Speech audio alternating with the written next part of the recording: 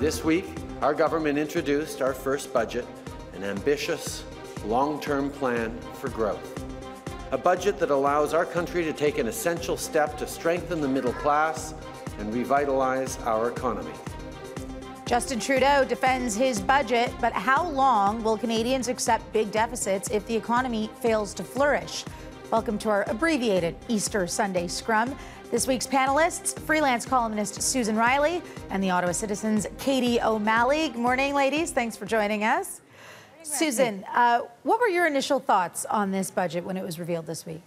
I thought it was quite daring. I thought it was quite astonishing, actually, how a lot of the shibboleths and the things that we've been led to believe over the last 10 years and we always willingly believed were just kind of blown up in this budget. You know, you can't have huge deficits is one of them. You can't get rid of any of those little boutique tax credits for families, the fitness tax, because, you know, there'll be rebellion. A lot of things happened in that budget, or were announced, about to happen, that were supposed to be out beyond the pale, and so I thought it was quite a daring budget. Mm-hmm. And $29 billion deficits for the first year, the same amount next year. Katie, do you think Canadians will accept that kind of debt? Well, I think that was the more surprising part of the budget. I mean, to be clear, many of the things that were in this budget, particularly to do with spending and to do with sort of restructuring the tax system and these credits, all of that was in the Liberal campaign platform. None of this should have been a huge shock. The deficit number, on the other hand, was considerably more sizable than they had initially sort of speculated. Now, they've been leading up to this for the last couple of months. We've been hearing sort of the tut-tutting and the muttering about the books not being nearly as in good shape as was suggested, which is of course a great debate with the Conservatives over whether or not they were left in surplus or not. But in general, I think that was a number that could give people who were even maybe okay with like a $10 or $15 billion deficit might raise their eyebrows a little when it gets close to the 30 mark. That said, I think that the trick for the Liberals is going to be demonstrating that the money that's being spent is going to worthwhile things. What the curse is, it's not even the big things. It's the $18 orange juice. It's the thought that ministers and politicians are spending taxpayer dollars on things that are actually just sort of fripperies. And I think that that's what the Liberals have to guard against. If it looks like all of this money, more than expected perhaps, is going into, into better bridges, bringing back the court challenges program, stuff like that, I think they'll probably have more leeway with the public. But if it looks like it's just being poured into sort of patronage projects and that sort of thing, that becomes a problem. Mm-hmm. Okay, well, let's hear what Conservative leader Rona Ambrose had to say about this budget. From a taxpayer's point of view, this budget is a nightmare scenario. We have the Liberals borrowing way beyond the $10 billion deficit promise. We have no plan to create the jobs that we need in Canada right now, and we have taxes going up. Susan, what do you make of that criticism? I think it'll just wash over people and people won't listen. That's a reaction that could have been scripted by Stephen Harper, and that was delivered in a lot less hysterical a tone by Rona Ambrose, who's very effective in her job. But I just don't think people are willing to listen to that kind of extreme rhetoric at this point. I agree with Katie. There'll be a niggling concern about the size of this deficit, but it's only going to get to be a nightmare scenario if we're talking about the same size of deficits 4 or 5 years down the road. I mean, I think the consensus is this is a new government. They've come in with an ambitious and very different plan for the country. There are a lot of beneficiaries, by the way, not senators, not cabinet ministers, students, parents of young children. There are a lot of people who are going to benefit in small but significant ways from this budget. So I think she risks irrelevancy by using that kind of rhetoric. Okay, Katie, what do you think out of everything in the budget? What do you think will go over well with Canadians and what might not be so popular? Oh, well, I think as we've discussed, the notion of, in a lot of cases, the changes to the tax system may reduce in probably not, depending on sort of what your income level is, what your family situation is, possibly paying slightly less taxes or getting slightly more back from the government. I think that those are the sorts of things, the sort of concrete example that people will have. That's most likely to, people do tend to like it when their tax credits go up, and that is, what the Liberals keep saying is going to happen for the vast majority of Canadian families, I should say. Also, income tax, there's been a change there that could start to be seen on paychecks, and if people start to think, well, well, maybe I am paying a little less in taxes. In terms, again, of the most difficult thing, it's going to be this notion of, is the money being spent responsibly? Because I think that that's what Canadians are probably concerned about, above and beyond the idea of deficits. It's, okay, let's forget the red and black for a moment here. Is the money, does it seem to be going to sensible projects? Is it being used wisely, or is it just sort of a madhouse of throwing cash around in the air and dancing in it? And the latter could be a problem for the Liberals. If they look like they're, using it wisely, I think people will probably cut them more slack. And just on Rana Ambrose's comment, when I saw the nightmare scenario, all I could think of is, you've got at least 3 more budgets with this government. Like, save something for the next one.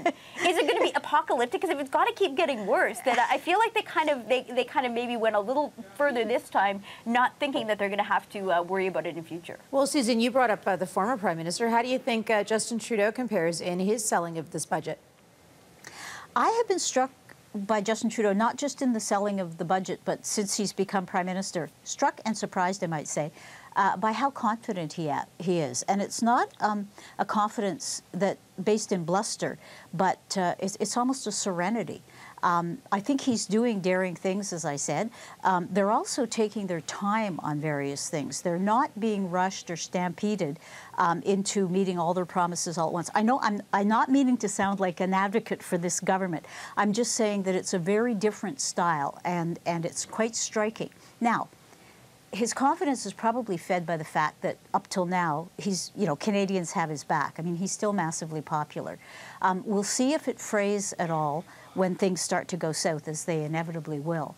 But for now, I've been really struck. And the fact that he would take his family, by the way, to Fogo Island off the coast of Newfoundland on Easter weekend, in the midst of everybody still talking about this huge budget. They all deserve their holidays, I guess. But I thought that was interesting, too, an interesting choice of holiday. If you want to leave wintry, chilly Ottawa, which I think most of us do, a lot of people would choose Arizona or Hawaii or someplace before they go there. So that was an interesting choice, too. Well, Fogo Island is quite beautiful. But when you talk about his confidence, Katie, is it enough to actually boost confidence in the economy? What if the economy doesn't come back strong? Is this budget going to stand? I happen to be one of those people who, this feels like a shameful thing to admit, who doesn't actually think the government of the day, any government of the day, has that much control over what the economy does. I think that confidence is always better than, terrified cowardice in terms of a prime minister. But I think the economy is large enough and is kind of autonomous enough of government that I'm not super sure this budget's going to have a huge impact on it. I guess where we could see, and what we should be watching if there's going to be kind of an external reaction that could affect the economy, it would probably be currency. And it would probably be, what kind of confidence does this raise amongst both countries who want to invest or want to continue to invest in Canada, as well as kind of where the dollar goes. But again, I'm not totally sure in this day and age how much control any prime minister have or any government has over how that actually plays out. So I think that it almost becomes more of a question of style and psychology than actual economic effect. Okay, another big story that broke this past week, actually on the same day as the budget, it was the passing of former Toronto Mayor Rob Ford, a polarizing politician whose notoriety and governing style made him a household name far beyond Toronto's borders, really. Rob Ford garnered the kind of attention this country will not forget or likely ever see again, arguably. Susan, when you think back this last week after news of his passing, how do you remember those tumultuous times?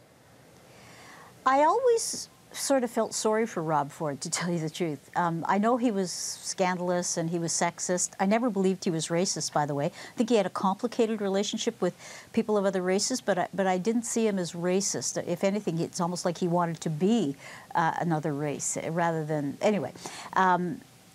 Yeah, so it's hard to measure. I mean, if he was healthy, well, and making another run for the mayoralty of Toronto, I would probably be saying, whoa, please let's not elect this guy again.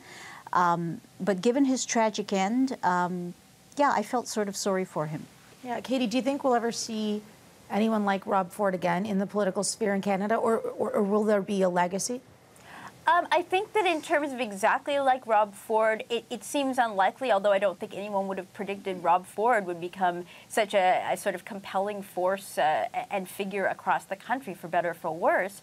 In terms, I do think that we are going to continue to see politicians at all level. There's always going to be the ones who have the charisma and the ability to kind of embrace that populist fervor. In a funny way, there's actually some similarity, I think, between Rob Ford and between Justin Trudeau, because both of them do seem to have that incredible comfort at just sort of throwing themselves into a crowd of people and getting along with them, and not sort of not having the sort of the more stiff and uncomfortable approach to other people that we have seen in a lot of politicians. That kind of broke the mold, and I think that's probably going to continue. It's not something every politician could do, nor should they try. I mean, some just are better at doing this sort of more formal statesman-like thing. Others can jump into the mon and do a selfie with the crowd. And I think that both Rob Ford and Justin Trudeau were of that latter element.